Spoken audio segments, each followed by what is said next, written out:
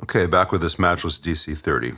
As you can see here, I have changed out the screen grid resistors from the 1 watt carbon composite 100 ohms to these 2 watt metal film 1Ks, which will reduce screen voltage and current and make the EL84s last a lot longer without negatively impacting tone.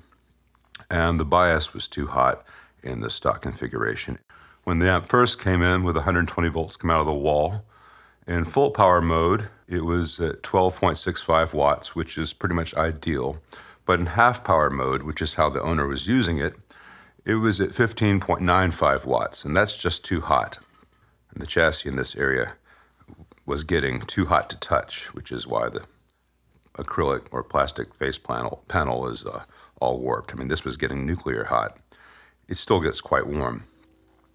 My initial bias changes are of limited success. I've got the stock 68 and 63 here that are connected at one end, but just disconnected at the other end.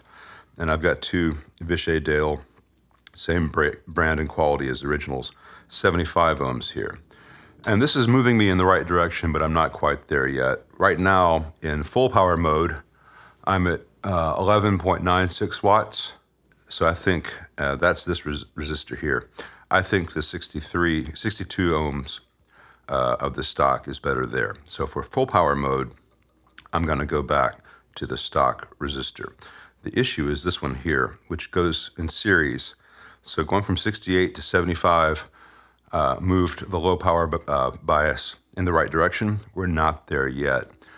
So this resistor is going to go back to the stock, but this resistor, which will replace this one, needs to go up in value, but not a lot. And one of the issues is that large wattage resistors come in stepped values. It's not like I can say, okay, I need a 78.5. That's perfect. The math says that.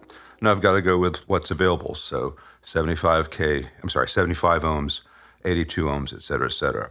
And that's kind of the balance that Mark Sampson was originally trying to find on these, that Phil now with Matchless is replicating. But like I said in the first video, Mark Sampson in the 80s was designing these, and wall voltages were a little bit lower than they are now. And the supply of EL84s was much greater in terms of quality then. You could still get the old stuff, the really good military grade stuff. You can't really get that now unless you want to spend an arm and a leg.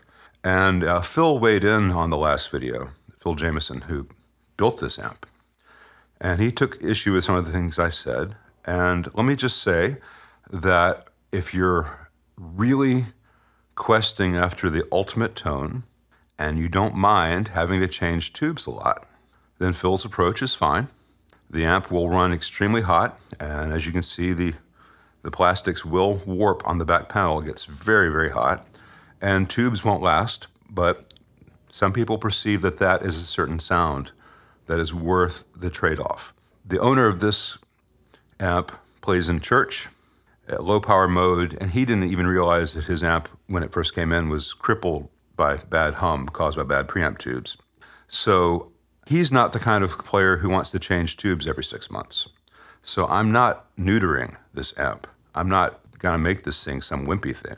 I'm reducing the screen current and the screen voltages. That's good for current production EL84s. It will still be operating within the range that vintage JMIs did, which is pretty much what Mark was chasing with this model of Matchless when it came out. And once I get this resistor chosen, then we're still gonna be in the ideal bias range. Rather than going to 15 watts, idle, which is too hot, or more. I've seen 19 in Matchless and Bad Cats and other similars. I want to have it so that regardless of whether it's in high power mode or low power mode, the bias at idle is about 13, 14 watts. It's over 100% dissipation. 100% dissipation for an EL84 is 12 watts. And part of the sound with Voxes and Matchless and such is that you actually have it idle slightly above that, which means that when you're playing and it drops down in dissipation, it's an odd thing with cathode bias, you find yourself playing in the sweet spot of the tube's behavior. I'm not going to get too technical on that. If you bias it too cold, then when you play really hard, you get into crossover distortion and nasties. So Mark and Phil were doing the same thing. We're chasing the same end goal that I am chasing with the Voxes and such that I work on. So I'm not at odds with him. And if a pro player was using this in a studio and wanted to have it exactly right, I'd say, that's fine. I'll put those 100 ohm, 1 watt carbon comps back for you. That's not a problem. Use it with a Variac or some other regulated supply. Give it a very clean supply, and know that you will be changing tubes maybe every 6 months, maybe sooner.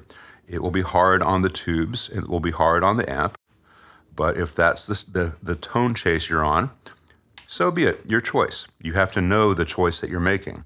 The owner of this amp was not in a position to make that choice, and so I'm going for an increase in reliability, an increase in the longevity of tubes without sacrificing the sound. And once I'm done with it, we'll get to hear it for real. But for right now,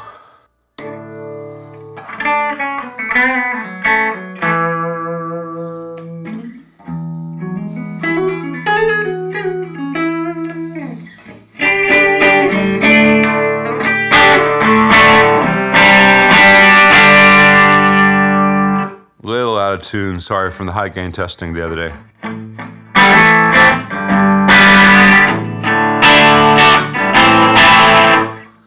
And I guess I'm clipping the hell out of the phone mic on this. Oh, it doesn't matter. I'm using the lav mic. Duh. So that was the top boost channel from, say, a 63 AC-30. Let's go to the EF86 channel.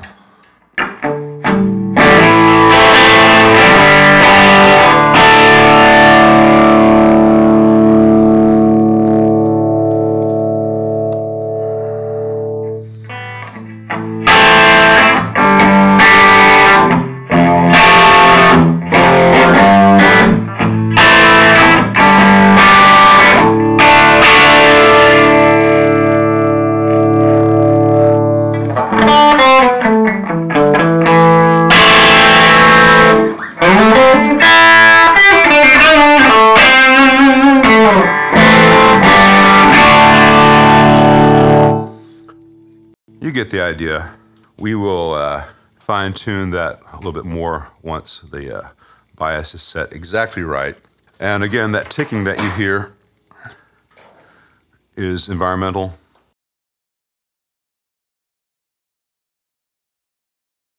Will go away when it's shielded in the chassis. And I've got a couple of these little bulbs to replace. People ask what these bulbs are for. The chassis has little square cutouts in the metal, and the black plastic front panel has got, it's embossed from the front with clear behind it, which means that, say this one says volume, this light bulb makes that volume label glow on the front. And there'll be another one for the big Matchless logo on the cab, and then the front indicators. So I've got quite a few little bulbs to replace to make this thing look the way it's supposed to, but that's what these bulbs here do. There are better ways to do it these days, but in 1980, whatever, when Mark was doing these, it was a fine choice. Every guitar supply store in the world, you went in to get your strings, whatever, had these number 47 bulbs, and they last a good long while, and there's not really any huge current draw, so it doesn't affect the heater supply. So it's probably something you need to change out every 5 years or so. No big whoop. I think it's a nice amp. I think it's a well-built amp. I think it's an overbuilt amp as far as service goes. You know, like when this thing needs to be recapped, that's going to be a nightmare. Let me show you one more thing before we stop here for the day. You ever play the game Operation? Well, each one of these screen grid resistors had to be very carefully desoldered and unwound, the leads unwrapped from around the terminal and from around the pin 9 of the tube sockets in this case. And those tube socket connections are relatively fragile. You can't put any force on them. And I desoldered and unwrapped and removed each connection, and did the same thing at the at the pins on the tube without hurting anything, including removing the channel 1 and channel 2 effects loops, all their jacks, so I could access the resistors down here. And all that was very time consuming to do it right, to do it to the level of quality that Phil and the other guys at Matchless used when they built this. So there's a standard of quality that is set, and a good tech maintains that. Now, Phil may disagree with me on my choice of screen grid resistors. That's almost an aesthetic choice. It's not anything about engineering at this point. But he cannot disagree with the way I installed it, because I installed them the same way the originals were in there. And it's not a hack job. Now, this would have been very fast for me to do if I didn't care about the amp, the owner, and the legacy. I could have just snipped it right here and down at the socket and tack soldered a new resistor right there and right there. No mechanical support. Would have taken maybe 5 minutes. Done. Next one. Give me my money, please. Go away, amp. I didn't want to do that. So this is built the same way it was originally. The issue being that when it comes time to replace a resistor, you've got to desolder, unwrap the leads. Now, I didn't do the full wraps that he did. I did 270 degrees. And I'm not going to get into mil-spec versus beyond. But I certainly honored the intent, and it's just as mechanically secure. It just means that if these ever need to get changed, it will be a little bit less work than it was to change them the first time. So Matchless, good amps. Chasing perhaps some ultimate tone, which introduces longevity issues. And the service eventually will be needed and will be a big pain in the butt. But that's, 15, 20 years apart, typically. That's a generational service. So you make the judgment. I can only report on the pros and cons of things as they're built. The only real downside I see in this, when this amp does need to be having the filter caps changed out. Let me show you those. I mean, real problem. Not every tech can change these out properly. You have to have someone very, very good. And, I humbly submit myself as one such, but I am far from the only tech capable of doing this level of work, of replacing these properly.